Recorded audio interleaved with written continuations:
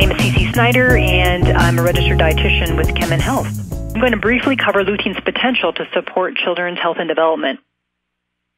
So first, in case this is a new topic to some of you, what is lutein? Lutein is a molecule from the carotenoid family. Both humans and animals cannot make lutein, so we need to get it from foods or supplements. And lutein is found in green leafy vegetables, in corn, and in eggs, for example, as well as other foods. Lutein is found with a compound called zeaxanthin in many foods, and interestingly, lutein and zeaxanthin are also found together in the eye. You can see on the right there on the slide that lutein and zeaxanthin are found in the eye. It's actually found in both of those molecules are found in the lens as well as the back of the eye. That area is known as the retina. And in the slide here, we have in yellow the part of the retina called the macula, and that's where lutein and zeaxanthin are found in concentration. Lutein is also important in other parts of the body, such as the brain, which I'll talk about, in the skin, in breast tissue, as well as breast milk. And the fact that it's in breast milk alludes to its importance for babies. So ideally, we all eat a healthy diet and get the nutrients our bodies need, not just to prevent illness, but also to optimize our health. For lutein, unfortunately, in America at least, kids are not getting enough. On average, children in the U.S. eat less than 1 milligram of lutein a day, but they need about 6 milligrams depending on their age and their weight. So why are kids not getting enough? And of course, you might guess it's due to the main source of lutein in our diets, and that's dark green vegetables. This data on the slide is from both U.S. dietary guidelines and from NHANES. On the left, you can see that kids should eat about 1 to 3 cups of vegetables per day, depending on their age and their calorie needs. But in reality, on the right, when we know how much kids are actually eating, we find that at most kids get only about 10% of the recommended amount of dark green leafy vegetables. And you might also guess that kids and adults are very similar. Adults don't get as much as they should as well. So why is lutein so critical? Nature is actually showing us the importance of lutein by where it is placed in our bodies. We know that lutein deposits in key locations for the developing baby, like the brain, for example, on the left, in several locations, and it deposits in the macula, like I said, as well as in cord blood in the baby. We know both the baby and the mom need lutein before and after birth. Lutein is a major carotenoid in colostrum, and that's that early immune boost that babies get after birth, and it's also present in breast milk. So we want both the mom to get enough lutein before and after birth because we know the concentration in her breast milk is going to be proportional to her diet and her plasma. So the mom's body is making use of any lutein she gets from diet or supplement. In fact, colostrum is yellow based on all the carotenoids that are present. And the last point on this slide, we know that lutein levels in a mother's blood and in her breast milk actually go down during breastfeeding. So that critical lutein is going right to the baby. So bottom line, both moms and babies need lutein. So what does lutein exactly do in our eyes? Lutein works together with zeaxanthin to protect our eyes' photoreceptors.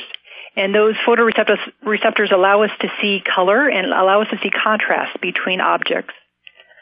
Lutein serves as a powerful antioxidant against free radicals. It also has anti-inflammatory properties. When we think about lutein's role in the developing eye, it's an interesting fact to note that children's photoreceptors are still growing until the age of 4, so they're very vulnerable. And at all ages, lutein can block exposure in the eye to potentially damaging light from digital devices such as the phones that are seen here in this slide. Now, the type of light that we're most concerned about for kids and adults is known as blue light. It's the part of the visible light spectrum with short wavelengths that are about 400 to 500 nanometers. And we're all exposed to this type of light. We get it from sunlight, from LED lights, computers, phones, and tablets. Lutein, as part of that macular pigment in the eye, it actually functions to block blue light that reaches our eye. To give you an idea how prevalent digital device use is with kids in the U.S., Kemin and DSM recently conducted a national study of parents.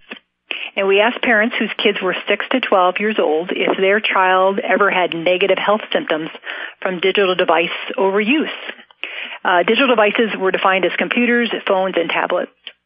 We learned that 71% of children in this age group, and again, that's 6 to 12-year-olds, those kids are experiencing some symptoms of digital device overuse. The chart shows all the symptoms that were reported. At the bottom, you see that tired eyes are reported for over half of this age group. So it's definitely a widespread problem, and the topic of blue light protection from lutein fits a real need. Now I'm going to move on to the brain. The brain, there's a connection between the eye and the brain. They're physiologically close, of course, as organs, but both organs need lutein. Lutein is measured in the eye, and that measurement, the amount of lutein in our eye, can be correlated to the amount of lutein in our brain and also with cognitive function. New research in just the last year shows how lutein supports cognitive health and also supports academic performance for children. So we can measure the lutein in our eye, and that measurement is called macular pigment optical density. It can be easily measured at a doctor's office, like an eye doctor. That gives us an idea of our brain lutein status as well. So macular pigment optical density, it's a very non-invasive measure. It only takes a couple minutes, and we can measure both our eye and our brain lutein status. And for parents, the whole topic of the brain and lutein, it just gives us another reason to get our kids to eat vegetables, or if they can't get all the lutein they need from vegetables, to take a lutein supplement. And the reason is academic performance. All right, so ideally we would all eat a balanced diet with plenty of fruits and vegetables. But when adults or children can't get enough lutein from our diet, supplements are definitely a proven method to fill the gap.